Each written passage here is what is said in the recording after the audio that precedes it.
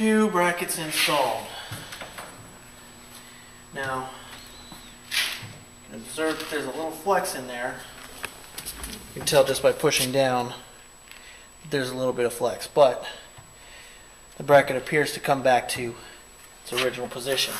Now that's to be expected off of anything. You need to compare elastic deformation and plastic deformation. Elastic deformation means it's going to bend, but then if the load is taken off, it goes back to its point.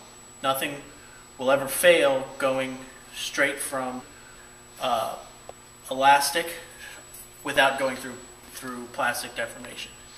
Plastic deformation is when it's been bent to the point that it can no longer return to its original shape. First thing I'm going to do is I'm going to measure the height at the tip to give us our base. Now, I've got 36 and 7/8. So now we're going to put an 80-pound bag of Quikrete on here, and the bracket's going to deform. We're going to measure how much it deformed.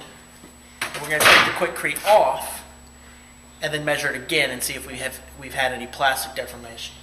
If it's plastic deformation, then it should measure significantly less than what it just measured. All right. All the bag is on the bracket. Nothing is on the countertop. According to my measuring tape, I'm getting 36 and a half. All right, take this off.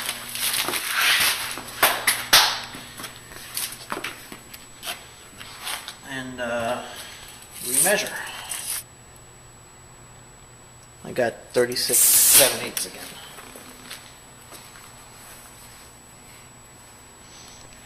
All right. Now, going to have to, well, obviously you don't have to run the numbers. They're very clear. These numbers are the same as these numbers. 80 pounds of force on this bracket by itself was not enough to deform the bracket plastically, meaning where it won't return to its original position.